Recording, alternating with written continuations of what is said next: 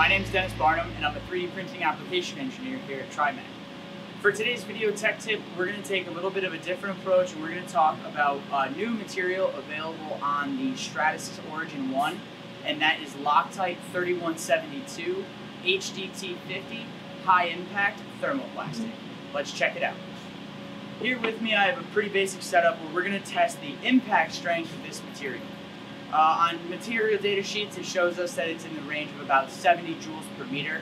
But I want to take some time today to show you some of the cool properties that 3172 exhibits that makes it a great material for things like tooling, creating housings, and especially for applications where impact strength or even things like machinability are very important. Alright, so first let's start off with a traditional hammer to get a feel for how difficult this is.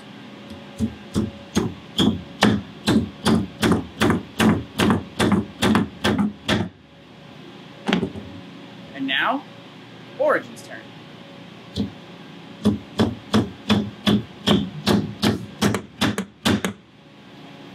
Pretty similar results. As you can tell, our face right here is a little scratched up, but nothing too serious for a plastic versus metal situation.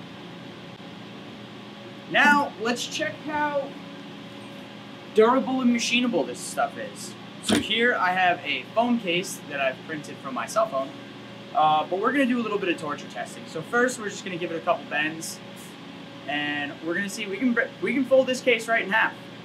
No real stress lines. It's a very durable material. And now let's take a drill and see what we can and can't do to this thing. Oh, perfect. Let's get a few more in there. Oh. Here we see 3172 from Loctite is also very machinable with a good surface finish.